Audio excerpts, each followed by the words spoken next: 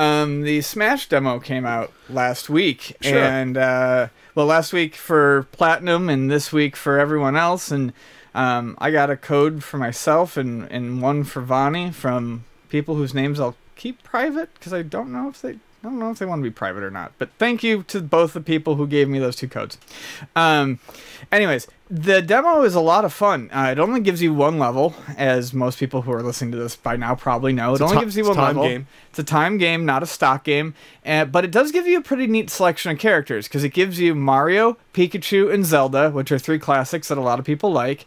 And then it gives you 2 of the newer characters. It gives you the Animal Crossing Villager, and it gives you Mega Man. Which are 2 ones that are Which are 2 played new. a lot. Yeah. Which are 2 new characters. Yeah. And, you know, I'm having more fun with it than I actually remember having with Smash Brothers in the past. Maybe it's because I've been playing it with Vani. Maybe it's because I'm just trying to get into it a little bit more deeply while still having fun with items and stuff. But I've played quite a bit of the demo, and I've been using Pikachu, who has always been one of my... Shock. Which has always been one of my mains. Shock. Use the cute little freaking fuzzy of course I 4-year-old do. would want to use this character. Yeah, Yes. I wish I was Pikachu. I wish I was an asexual yellow little animal. Yeah, electric mouse. They can be male and female. God, I don't want to picture that. Anyways, so, you know, I've already noticed, you know, certain balance tweaks, like, you know, when Pikachu calls down the thunder, it doesn't hit as wide of a range, which is probably good for most people that I would fight against. Vani's been using the Villager almost entirely because that's who she loves, the fact that they put the Villager in there. Seems like a little complicated character to use. Yes. Almost like Ness a little bit, a little harder to jump around, but probably very powerful. You can master. Yeah, but she definitely wants to get good with Villager. She's been beating my ass at that game pretty solidly, which is unsurprising. But yeah, I've been enjoying it a lot, and I'm really looking forward to it, and I will definitely be buying both the 3DS and the Wii U versions. Do you like the thumb pad? How does it feel? Well, I think the thumb pad feels fine, but you haven't talked yet on this topic, so go ahead, because I know you don't like it. It feels mushy. It feels like...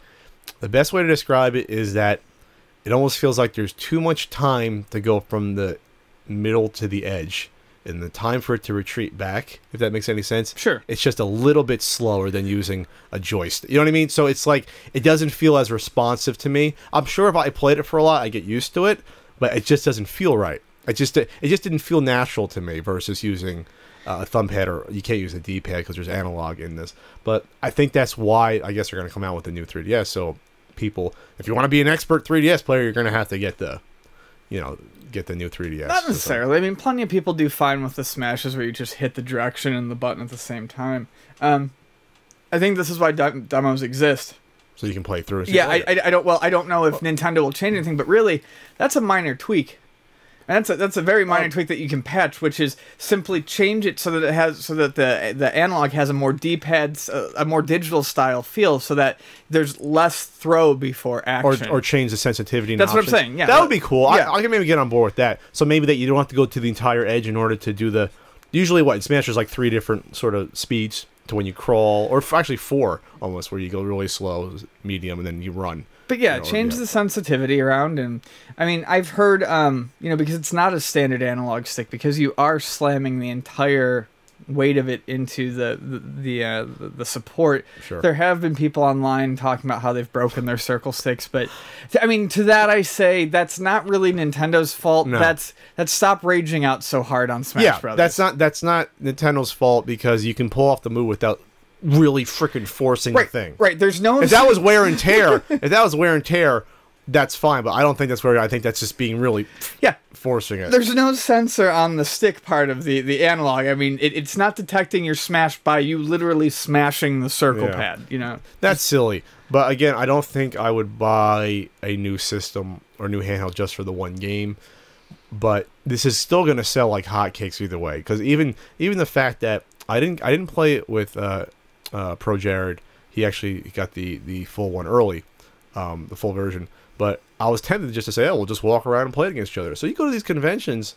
How awesome is that? You just pull out the 3DS, and you can have 5 other people around you ready to play it. You know what I mean? That to me sounds really freaking cool. I mean, I know you can do that with all the Mario Karts on the DS and 3DSs, but for a fighter, that's really cool. Well, in Smash's Smash. I mean, it's hugely popular.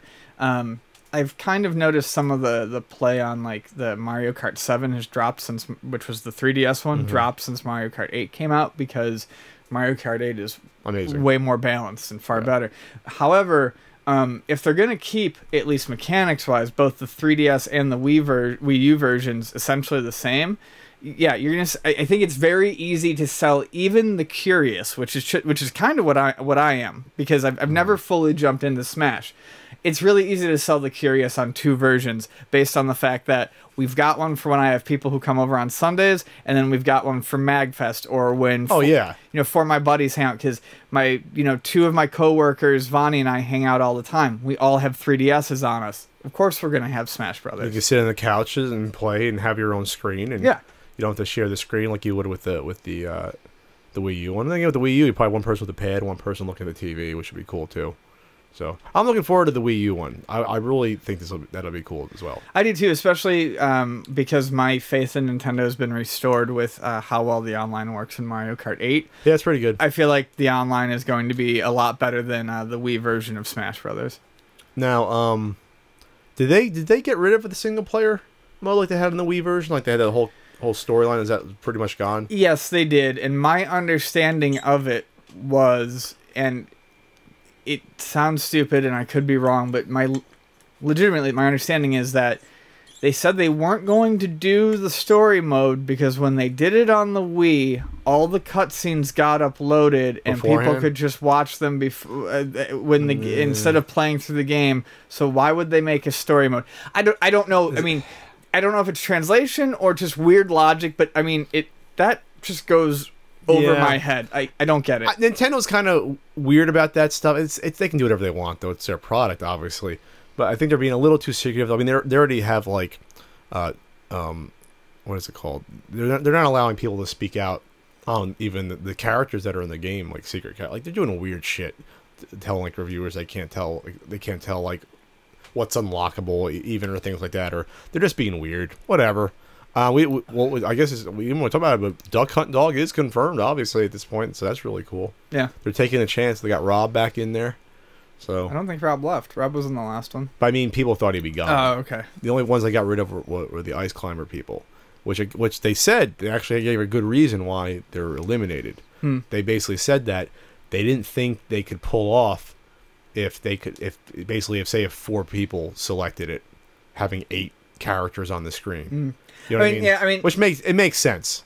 It could have been too much. I can't remember the other person they eliminated. God, there was one other. Some guy with a sword, probably. It upset me that they got rid of the Ice Climbers because I just thought it was a cute idea. It was how cute. It worked. I would have just made it to 1 then. But I also know they were exploitable characters in the GameCube version, and so I mean, it's like any fighting game. I know we've had the discussion: is it a fighting game? But like any fighting game, roster changes happen. That's it's a fighting game. Yeah, you would have argued that about 6 months ago. It's a party fighting game, but it's a fighting game. Whatever. I never said it's not a fight. What genre do you think it is? It's a fighting game. Macaroni.